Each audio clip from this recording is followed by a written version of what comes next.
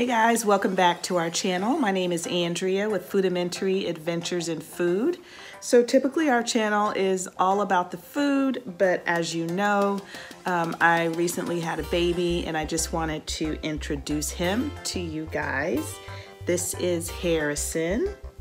And at the time of this filming, he is almost 3 weeks old. We had him before Christmas, so he's our little Christmas baby. He is asleep right now. He just ate. He's such a sweet little baby. He's so cute. Has cute little dimples.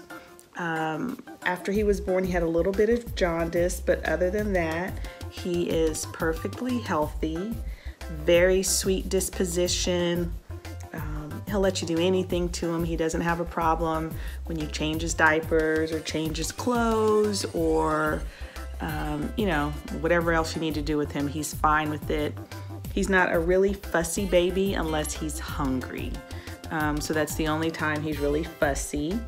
He wakes up about twice during the night, around 1 o'clock in the morning and around 3 o'clock in the morning, and that's about it. So Howard and I are getting adjusted. You probably still see the bags under my eyes. So at first I had bags under my eyes because I was uncomfortable and pregnant and couldn't sleep. Now I have bags under my eyes because I'm just not sleeping very well. Oh, he just opened up his eyes a little bit. He didn't open up his eyes a whole lot. But this is Harrison. Like I said, he's a sweet little baby.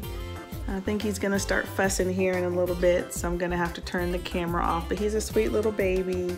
My favorite little thing about him is his sweet disposition and his cute little fat cheeks, and he also has dimples on each side.